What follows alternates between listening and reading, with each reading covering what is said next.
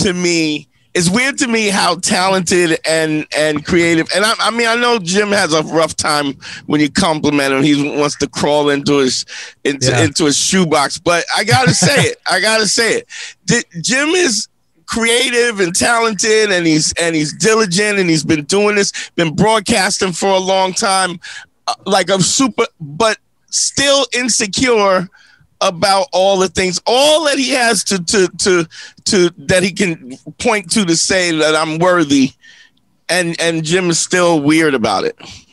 Yeah, it's a weird fear. Like I remember I was touring with Dice, and it was probably like 1999 or 98, and I had been doing it 9 years at that point, and I loved Dice. And we were getting ready to go on, and he goes, "You nervous?" And I'm like, well, yeah, a little. How about you? And he goes, I'm terrified. It made me laugh because it was like even a guy like that, who we were just doing like 1,000-seat theater, like he had done the Garden, but he still had that weird fear at times. I think it's kind of healthy as long as it doesn't like stop you from doing shit. And it hasn't stopped you. It's funny because I say that was as a kid. That's when I really started standing up for myself, because it was like in my head, like I was a really scary kid, like you know, scared of girls, scared to fight, scared. I was real. My dad was like scary. You made it sound scary as if you frightened people. Like I was boo. No, it's the complete opposite.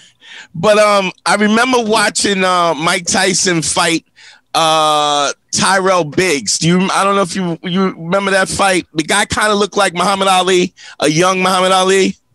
No, I remember. I mean, I remember Tyrell Biggs, but I don't remember that fight. I'll tell you what. I'll tell you the one. At the after interview was him going, yeah, every time I hit him, he was like, ooh, ow, he's hurting me.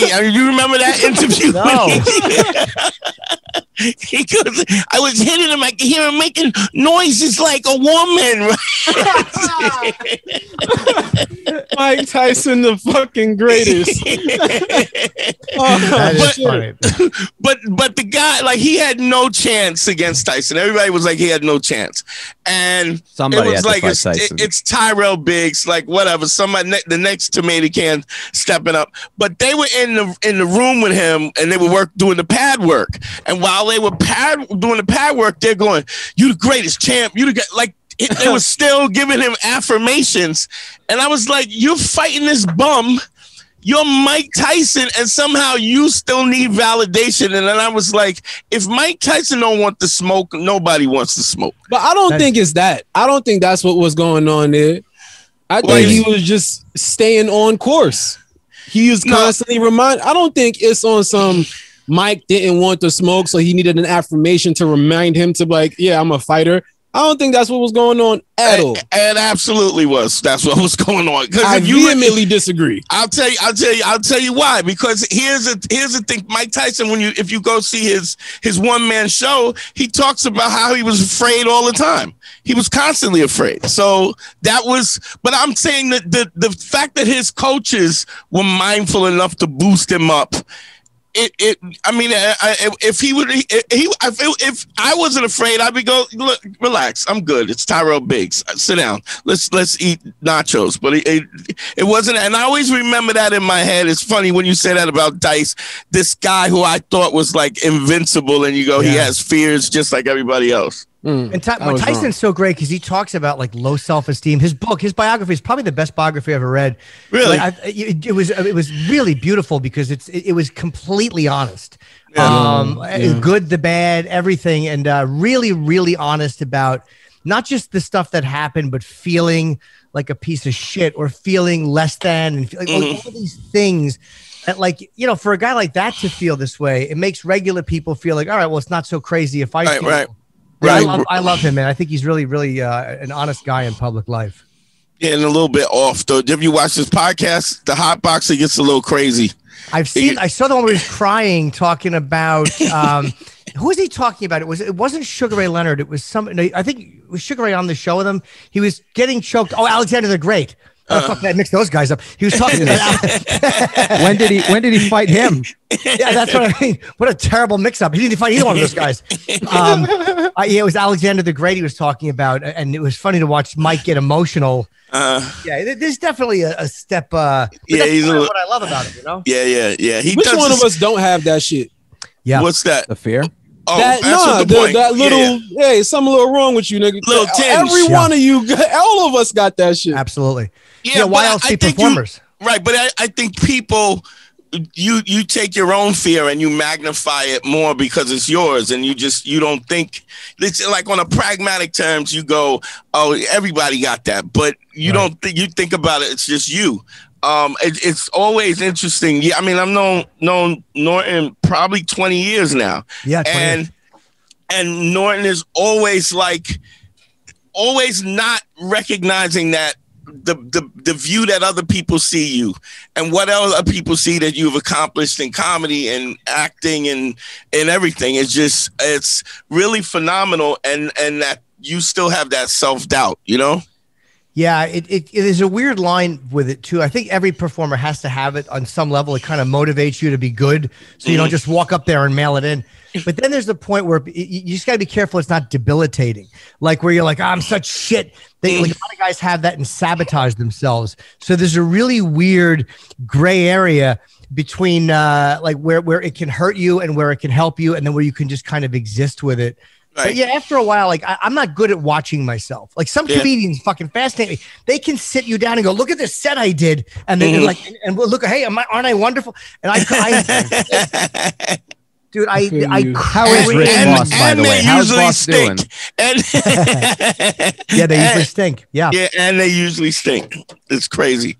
Yeah, I hate it. I can't watch any of it unless I'm in the process of editing. Then you can watch something you're doing because you're like, well, it's I'm still doing it. Right. I have to edit it, and I have to see how this worked. And you're still in fucking task mode. Yeah. Work mode, yeah. You're not in I hate my own guts mode. You're in get this done and submitted on time. One part of you has like humility about it. You're like self-aware. And then when you can like compartmentalize and be like, all right, this is a task now. I'm doing a job. You can remove the humility part. You can remove yourself. All your feelings, and just be like, I'm a computer. I'm gonna just get this shit edited, get it done, and be like, I'm out. Yeah, just watch it. I can watch it like detached. Like as I'm editing, I'm like, oh, blinking piece of shit, and I forget that it's me. You know, that's the beauty of it. I can just edit what needs to be edited, hand it in, and then never watch it again. You always suggest a lot of CGI. I jack off with Goldschlager naked in baby oil with candles as I watch my sets. Oh, you do? You enjoy them, huh? I'm like, that guy right there. Jesus Christ. Who would have thought that? Huh? Yeah. Who would have? That's the look you just, if you're watching yourself with someone else, just kind of go, I mean, it's me. I can't believe it's me either. You know, I'm so good. Yeah. But Jim, does that ever affect your personal life to some degree at all? Like, I mean, you got a girl now, Jim? You with somebody or no? I date, but I date. But to answer your question, yes, destroyed my personal life. Of course it has, because I'm always convinced they're fucking someone else. Because why wouldn't they be? Yeah, it wrecks my personal life, of course, because it makes you difficult because you don't believe anything good should happen for you. So when something good happens, you sabotage it, or you don't enjoy it because you're too worried about losing it. So yeah, it definitely fucks up. Well, I mean, I think it's so crazy because it's almost like you don't believe yourself. Do you know what I mean? It's like if you so for me, the way I get out of my head is that I make it as pragmatic as possible. Like, for instance, when I was a kid, I used to be afraid of roller coasters, and my sister used to always want me to go on roller coasters. But then I was like, I go, look, there's 2 hours of people online after me, right? If I die, they're not going to be able to get on Six Flags is not made to kill me. So the whole point is the fact that we think we might die, and the fact that we don't is what the fun is.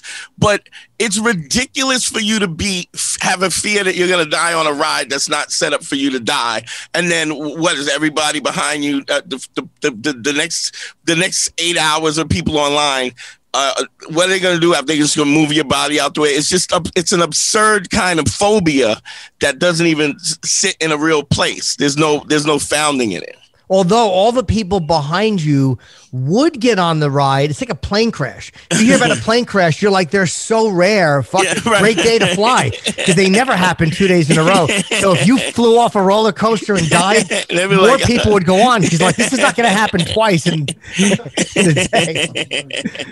I know that's the flying thing. I always try to tell myself, like, all right, listen, the odds are it's more dangerous to drive, right? And you know that. Yeah. But when that plane hits that like turbulence, it takes that like 10-foot drop. You don't give a shit about the statistics. You're like, I can't believe this is the way I'm going to die. Yeah. I watch turbulence videos on YouTube. You go on YouTube and you can watch anything now. And there's hours of videos of people hitting really bad turbulence. And it's horrifying. But then you're like, well, they all landed. Like they're all okay. Right. I'm watching this video. They made it. Or they're not. Or they were live streaming and they're dead. Yeah, it could be one of that. It could be that too. You're right. It's weird because it's like, why is it that you think somebody's always like, if you're dating somebody, she's always fucking somebody else? Just a worst case scenario thing. Like, sure, it's always it's called catastrophizing. Always catastrophizing everything and seeing that it's going to be a disaster. It's probably a way of preparing yourself for any possible letdown, any possible horrible things that can happen. If you've already thought the scenario through, it's not as bad if it happened. Young man score 202. Better hear what I've got to say because you won't get it again. I'm not an alpha male. I'm not a beta male either. I'm just a better man. Well, put your happiness first, because if you don't, they won't.